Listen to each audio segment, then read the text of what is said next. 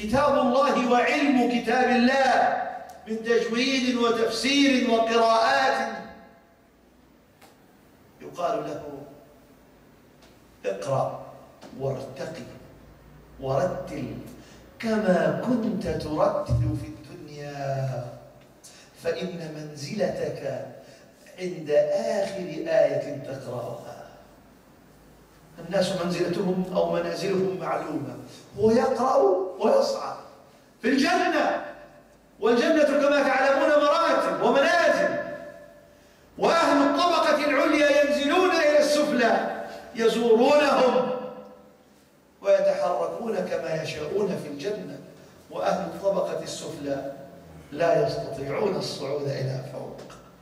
لذلك نسأل النبي صلى الله عليه وسلم الوسيلة وهي أعلى درجات الجنة، ونسأل للمحبين الصالحين الفردوس الأعلى، ويسمى بالأعلى لأنها كلما ارتفعت مرتبتك زادت لذتك وزاد نعيمك وزاد حشمك وخدمك وزادت قصورك وزادت تمتعك بالماء والشراب والخمر والعسل واللبن.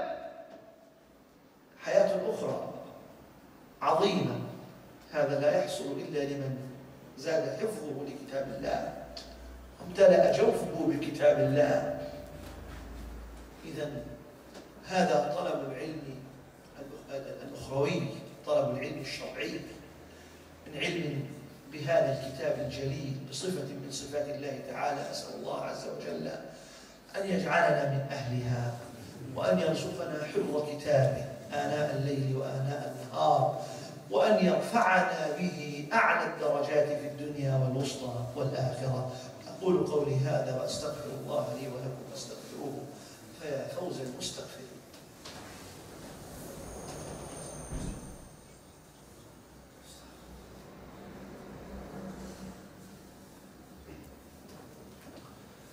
الحمد لله رب العالمين، والصلاة والسلام على أشرف الأنبياء والمرسلين محمد وآله وصحبه أجمعين، وعلى التابعين وتابعيهم بإحسان إلى يوم الدين. أما بعد، أيها الأحبة في الله، أجر العلم، أجر العلماء وطلبة العلم لا يقتصر على العلم الشرعي وحسب، فكل علم تنتفع به وتنفع به أمتك ومجتمعك وأبنائك يكون لك الأجر في تعلمه. ولا بد من أن يتعلم المرء في دنياه ما ينفعه الله عز وجل به، فإنما خلقنا لإعمار الأرض ولم نخلق لكي نتقوقع في المسجد فلا نخرج منه، بل خلقنا يا أيها الإنسان إنك كادح إلى ربك كدحا فملاقيه. لا بد من العمل، ولا بد من إعمار الأرض، ولا بد من الكدح، ولا بد من الإنفاق على العائلة، ولا بد مما لم يعاف منه أحد. لابد أن يعمل الجميع. دخل عمر رضي الله عنه وما أعظم الفاروق، دخل المسجد فرأى رجلا عابدا قابعا في المسجد لا يخرج من المسجد أبدا. رآه مرة، رآه مرتين، رآه 3 مرات. قال: من هذا؟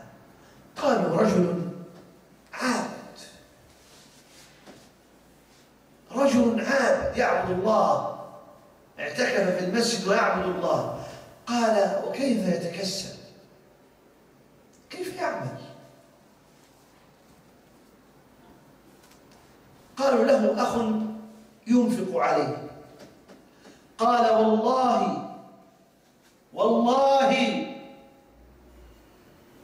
إن ذاك، يعني إن أخاه الذي يعمل وينفق عليه لخير من ملء الأرض من هذا. من بات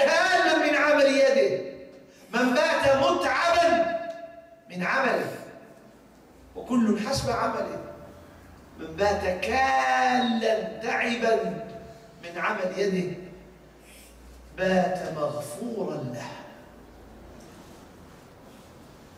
لم يعفى أحد من العمل، لذلك نحتاج إلى علم نعمل به. إن لم يكن عندك صنعة، إن لم تكن طبيبا أو مهندسا أو حدادا أو نجارا أو مدرسا، إن لم يكن عندك صنعة تتكسب منها فأنت مخطئ، أنت مخطئ. ولم يعفى أحد من العمل. امرأة ضعيفة مصابة بجرح بليغ في نفسها لأنها حصل معها ما لا يحصل مع الخلق عادة. امرأة لم تتزوج وإذا ببطنها أمامها مريم عليها السلام. لقد جئت شيئا فريا يا أخت هارون، ما كان أبوك امرأ سوء وما كانت أمك بغيا.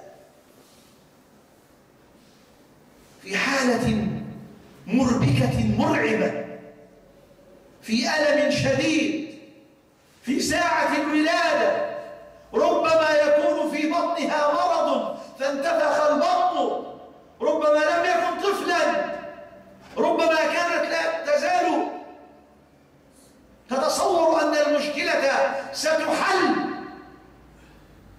يا ليتني مت قبل هذا وكنت نسيا منسيا. ربما يأتيها الموت قبل أن يحدث ذلك الحدث فتفتك من مشكلة عظيمة. في هذه الحالة الصعبة، في حالة مخاضها وولادتها وآلامها النفسية والبدنية، يخاطبها الله عز وجل ولو عن طريق الملك، فناداها من تحتها،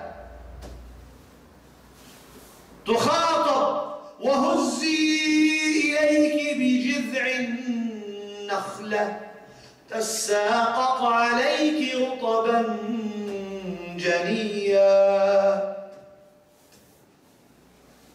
امرأة وأمرت بالعمل، وهي أم نبي وهي صديقة.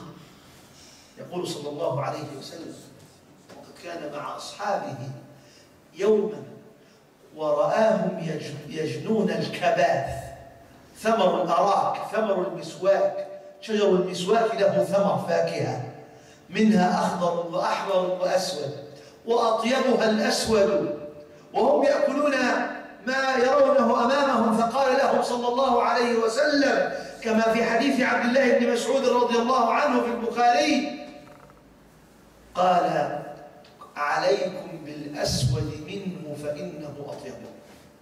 فضحك أصحاب النبي صلى الله عليه وسلم، ضحكوا، قالوا: يا رسول الله حتى أنت رعيت الغنم؟ لأنه لا يعرف ذلك إلا المخضرمون ممن رعوا الغنم في شغاف الجبال، فعرفوا الفرق بين الثمرة الحمراء والثمرة السوداء. قالوا: يا رسول الله حتى أنت رعيت الغنم؟ قال: نعم، رعيتها على قراريط لأهل مكة. وإن نبي الله داود كان يعمل حدادا، وإن نبي الله زكريا كان يعمل نجارا. ما أكل أحد طعاما قط خير من عمل يده. وإن نبي الله داود كان يعمل حدادا وألنا له الحديد. وإن نبي الله زكريا كان يعمل نجارا. ما من نبي إلا رعى الغنم. وهذه إشارة لأمرين يطول الحديث فيهما ولكن المعنى هنا أنه لم يعف أحد من العمل. اعمل. ولا ينبغي أن نبقى دائما في آخر القافلة. فإن لم ندرك نحن فليدرك أبناؤنا، فلنحسن تعليمهم، فلننفق على تعليمهم. لا يجدر بك أيها المسلم إلا أن تكون مثالا يحتذى به. أما أن تترك أبنائك أما أن تترك أبنائك في مدارس لا تتابعهم فيها يشربون ولا يتعاطون المخدرات ويأتون بالعظائم ويخرجون من المفسدين فلا يتعلمون ولا يفلحون، وتجدهم من أفشل الناس فلا يعملون إلا في أحقر المهن، فأنت مخطئ. فلم يكن أجدادك هكذا، بل كانوا علماء وأطباء ومهندسين كابن سينا والخوارزمي وغيرهم،